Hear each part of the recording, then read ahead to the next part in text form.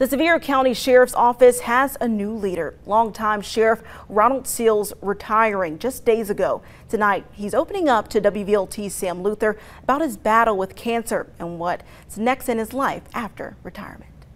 49 years and 32 days. Ronald Seals is calling it quits after a long career with the Sevier County Sheriff's Office. More than a year ago, he announced his diagnosis of liver cancer. I felt physically drained, like it just couldn't make it, but I pushed myself as much as possible because I wanted to be there with the people. In 1973, Seals took a job in corrections, and for the last 15 years, he served as sheriff. Battling cancer in the last year, it's been unquestionably tough, to the point where he felt like it was time to retire.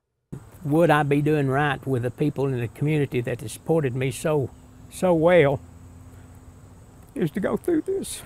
His first few days of retirement have been filled with medical procedures and recovery, but he hopes to get back into nature soon, fishing and traveling across the state with his wife. Over his 49-year career, he acknowledges some tough times, like a deadly bank robbery in the 80s, but he's focusing on the positives. We didn't put up with nobody mistreating nobody, and I can truly say that. The decision to retire is certainly not an easy one, but the man affectionately known as Hoss promises to still be around and only a call away. So I kept my same phone. They can call me anytime because I'm very fortunate to have such good people. And I always want to be there for them, always. In Sevier County, Sam Luther, WVLT News. Best wishes to Sheriff Seals. The new leader is Michael Hodges. He's the new sheriff now. Now, prior to taking over a few days ago, he served as the department's chief deputy.